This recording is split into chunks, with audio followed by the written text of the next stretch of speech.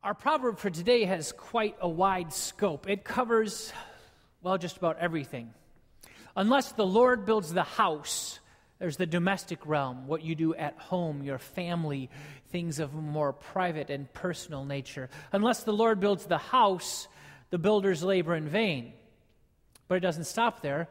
Unless the Lord watches over the city, the public realm, the civic part of our life, the more public aspects of our existence and our community. Unless the Lord watches over the city, the guards stand watch in vain. Whether you're at home or at work, whether you're among your personal family or out there in the marketplace, God says He's active. Whether at home or at work, nothing we want to build or protect has any value or meaning unless God Himself is there, unless God Himself is active. It's a pretty bold statement. It's a pretty broad claim that this word of wisdom puts before us, that in every aspect of our life, God is present and active, or it's not worth anything at all. It kind of reminds me of the comments of that crewman to an older woman reportedly coming on board of the steam vessel, and she was a little nervous about this cross-Atlantic voyage, and the crewman said to her, "Don't worry, ma'am, not even God could sink this ship." Of course, you know that was a crewman aboard the Titanic. And while they didn't quite publicize it exactly like that, that attitude, not even God could sink the ship, was the attitude not only of the crew, but also of the captain and the engineers and the steamliner itself. They were so confident in their new technology. They were so confident in the works of their hands. They were so confident that their ingenuity, their craft, their hard work had paid off, that they had plans for the future. And they knew with certainty this boat was unsinkable. Almost made it on its maiden voyage. Not quite. But you see, when you're so caught up with confidence in what you are doing, there's no room, no need to rely on God. Now, I'm not saying that any of us here are in danger of saying something like, "Not even God could sink my family. Not even God could cause my company to downsize. Not even God could take down the mighty communities of Ann Arbor, Ipsy."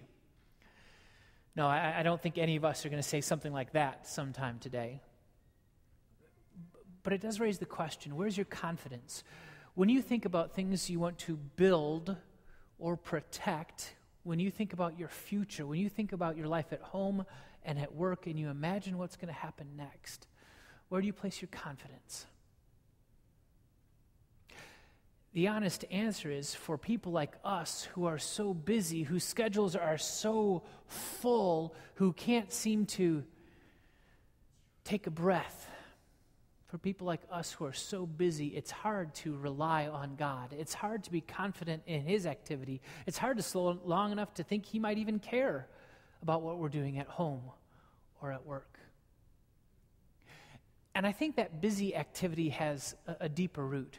I think it's not just that our calendars are jam-packed full. Hey, I spoke to someone sitting right over here before the 8:30 worship service. He was here about 8 because his wife was helping with the plants, and he had a book next to him. I said, "Hey, did you read that book?" He said, "No, I'm bringing it back today. I've tried for the last month, but I can't get into it. My schedule's just too busy." He's like 82.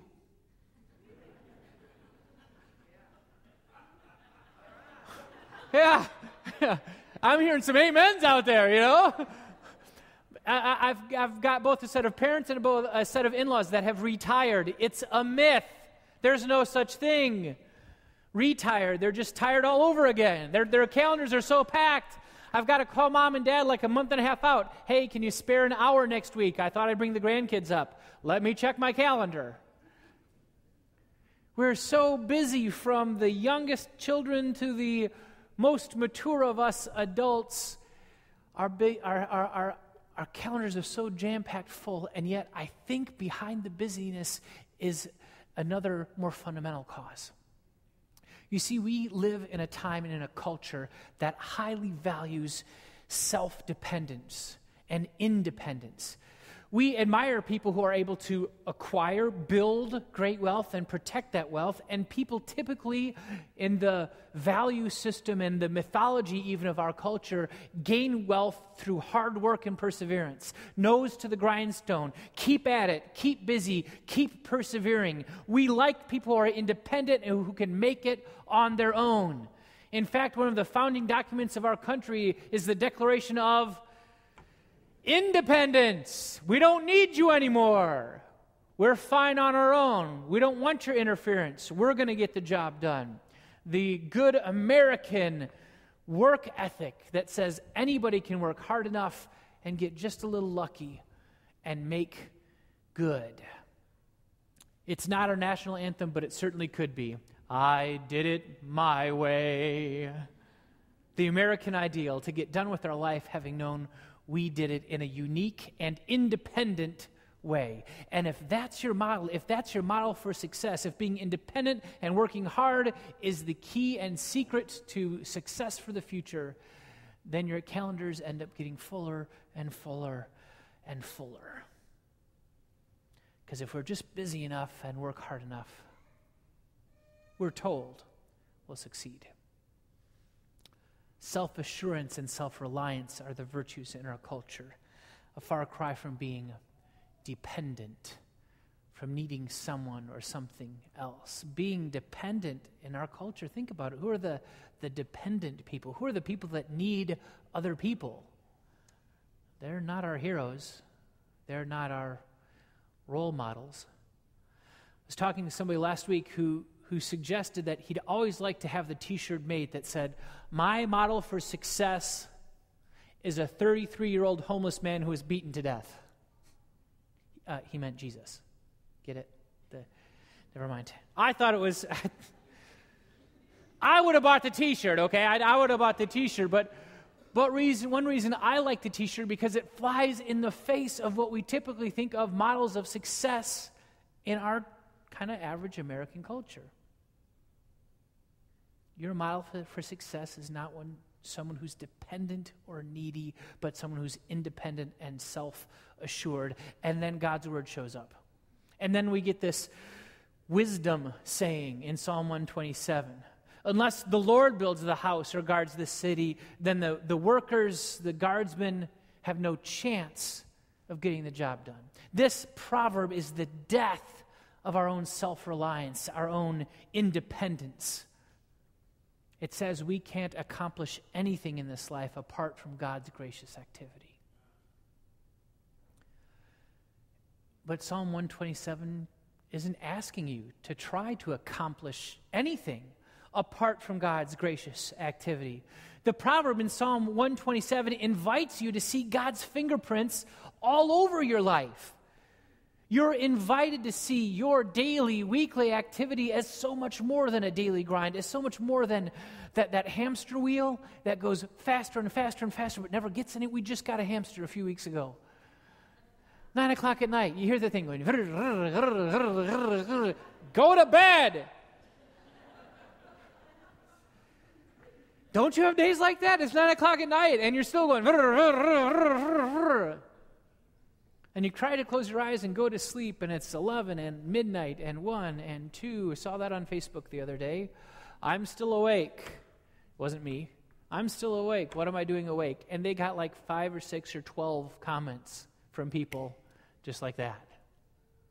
Because they're awake too. And their minds are going...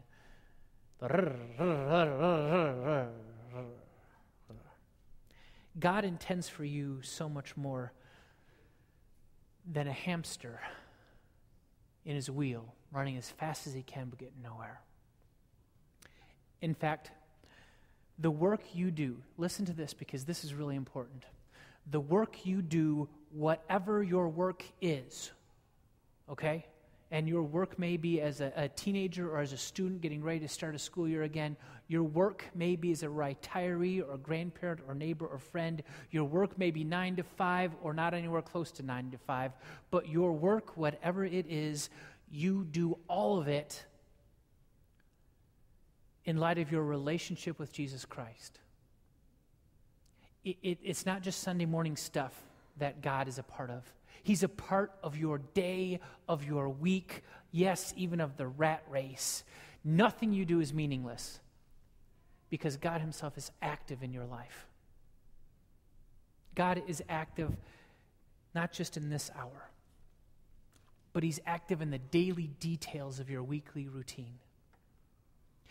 Psalm 127 is a psalm of ascent.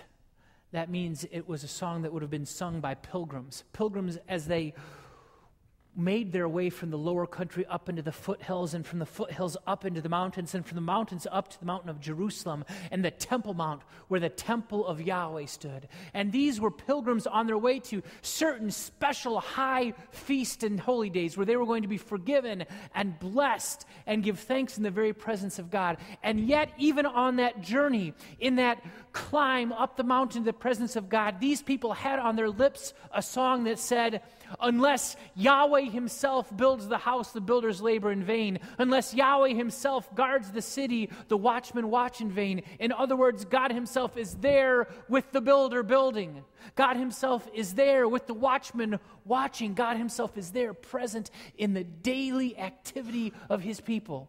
You do not have a God who is content to sit far off distant somewhere in some religious cloud, who watches from a great height everything all his little ants are doing. You have a God that is willing to get dirty, to get into the details of your daily life, to be present with you, not just in worship, but when you leave this place. You've got a God willing to get his dirt under his fingernails. That's the kind of God you have. And the fullest expression of that longing of God to be not just in your life for an hour on Sunday, but to be with you in your daily routine, the fullest expression of God with us like that is Jesus. Jesus, who is willing to set aside the full expression of his Godhead to take on human flesh, to be born, to be a little baby, to live, to be apprenticed to his Father. The word for carpenter could even include stonemason, but we know either way, the kid had calluses growing up. He had to. He had to be hauling rocks or wood. He had to be helping his dad in the workshop. We know he had calluses on his feet and dirt between his toes. Jesus was willing to come and get into the nitty-gritty details of human existence, because that's where God wants to dwell with you, right where you live. So Jesus, too, sang those songs of ascent as he went to worship with his family from the low country up into the hills, up into the mountains to the temple. Jesus himself sang this song, unless the Lord builds the house, the laborers build in vain. And that same Jesus was willing to get not just dirty, but bloody. He was willing to climb another hill within sight of that Temple Mount. He was willing to take on himself all the division all the sin that kicks God out of our daily busy routines, all that separation he took on himself. He entered our sinful world and took our sin. And when he died, you know that temple in the temple, the curtain in the temple, the thing that separated the holiest place where God dwelled, that separated God from his people, that curtain was rent in two. A loud proclamation that Yahweh has left the building. Your God is not confined to an hour time slot on Sunday or 15 minutes of pearls of prayer in the morning. Your God lives with you. He suffers with you. He dwells with you in your daily, everyday kind of routine. He's with you parents as you parent. He's with you workers as you work. He's with you students as you stewed. He's with you in your daily activity, in the ups and downs, in the frustrations, in the triumphs, in the defeats. He's with you when your job is going great and when your job is just plain awful. He's with you when you struggle. He's with you when you can't pray. He's with you when you're depressed. He's with you when you cry tears of joy. He's with you when you're washing dinner dishes. He's with you when you're putting gas in your car. He's with you when you're telling your teenager to get back to studying. And he's with you when your parents are really annoying. He's with you in the hospital. He's with you at the graveside. He's with you when you read the newspaper online or in that old-fashioned paper form. He's with you when you recycle and when you don't. He's with you when you crack a Miller Lite, or if you're at Arbor Brewing Company.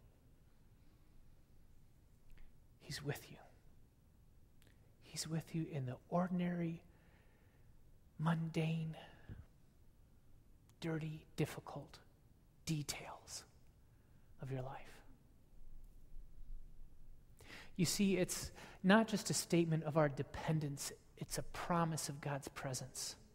It's not just a statement of our dependence, it's a promise of God's presence. Unless the Lord builds the house, and he does, the Almighty God is there in, with, and under the work of the builder to build the house, to build your home and your family and your private life.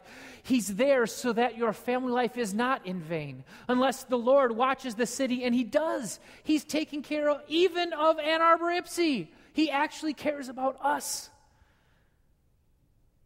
He cares about you and your school district and your community. He's there. He promises to be there, to be active in, with, and under your work too. It's a word of wisdom. It speaks to our dependence on God himself. And it speaks a promise that he's there even when you forget he's there. He's there in those details you think aren't consecrated, and yet because you are his consecrated people, everything you do as a follower of Jesus. Unless the Lord builds the house, the builders labor in vain. Unless the Lord watches over the city, the guards stand watch in vain. You've got a busy schedule, and you've been told time and time again that the best way you can be successful is to be independent and self-reliant. And God's word says no. God's word says, come again and be dependent. Give up your independence this week and be dependent again on the God who isn't just here. He's here, but he's not just here. He's with you every moment of your week. You need God, and he promises to be there. Amen.